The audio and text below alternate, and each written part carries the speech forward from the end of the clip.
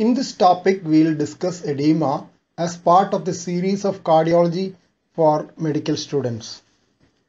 Edema due to cardiac failure is usually dependent edema with accumulation of fluid in the feet and the ankle region.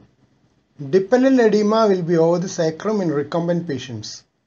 In severe cases, the edema becomes generalized with associated collection of fluid in body cavities like pleural effusion and ascites. Isolated puffiness of face is usually a feature of early renal failure.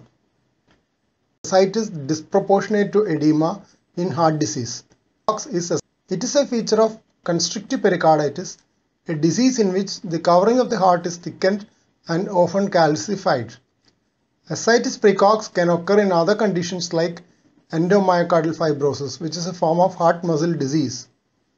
Ascites precox may be seen in severe tricuspid valve disease as well. Please subscribe to this channel for future updates.